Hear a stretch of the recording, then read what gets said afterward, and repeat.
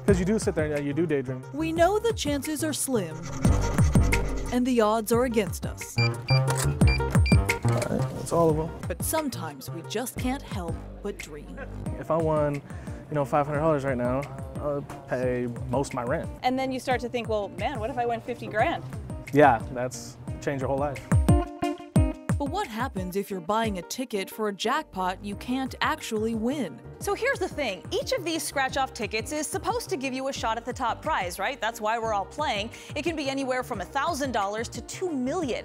But sometimes someone will win the jackpot and the game stays in circulation. So let's just say Ted over here bought a scratch ticket at this store and won the top prize. Well, then you come along somewhere else buying a ticket for the same game, hoping to win that top prize, never knowing that he already got it and you never had a chance. As soon as we are notified that the last top prize is claimed, we send a message to all of the retailers either that day or the next morning that the last top prize has been claimed and that it's no longer available for sale. So does that mean that people could still be buying tickets for a prize that isn't even available anymore? It is possible. We do not do a hard pull on a game, so there is a possibility that once a retailer gets the message that they don't pull the game right away. And Washington Lottery tells me it's up to those retailers to pull expired scratch games out of circulation. Scratch pay. But at Sunset Grocery in Spokane, I saw firsthand how that doesn't always happen. I can scan through them, I guess, right here. It shows me what it is right here. So what does it tell you about expired jackpots? Print this out, and it tells me dates to remember, which is end of activation, end of sales, last day to redeem. And it says all top prizes have been claimed in scratch game 1433, $20, 40 million mega multiplier. And that is this one right here. This one? Yep. So did you know until right this minute that No, I had to go and look through. I didn't even know we get notifications till I went and rifled through it.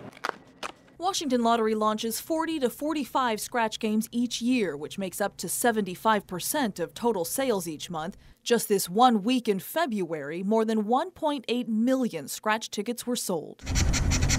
People are usually walking around, especially around here with like $2-3 in their pocket. I mean, if you can turn $2-3 into $10, you're happy. Do you think that they know and understand that sometimes that big prize could already be claimed?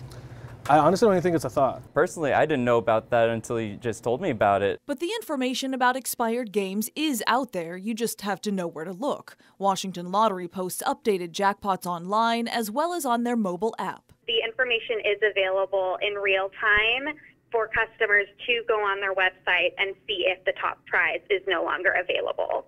But if they're at a store perhaps or a gas station and not looking at the Washington Lottery website, then they wouldn't even be having that information in front of them, correct? That is correct. It doesn't really say what's available, right? No. It just says up to $50,000. Mm-hmm. And that could already be gone. Do you think it's fair that there's nothing on here that says, hey, that $50,000 prize may have already been claimed? No, I don't know. It's like I said, people don't usually think about winning that because they're so unlikely. But no, I think it definitely should. They should definitely be able to know. I feel like customers can be misled into a jackpot that they want to buy into, but they are left out of that jackpot because they didn't even know that the jackpot was gone. After I started asking questions, the Washington Lottery office then sent me a follow-up statement saying once a scratch ticket's top prize is claimed, Washington's Lottery alerts all retailers and players are encouraged to check the website and app for up-to-date information. They go on to say while the top prizes may be claimed, other prizes remain and every ticket has a chance to be a winner. So we just want to be really clear, there is nothing illegal going on here. We just wanted to point this out so that you can have the best chance at winning the grand prize. So I want to take you through the Washington Lottery website. Let's go right now. It's walottery.com, really easy.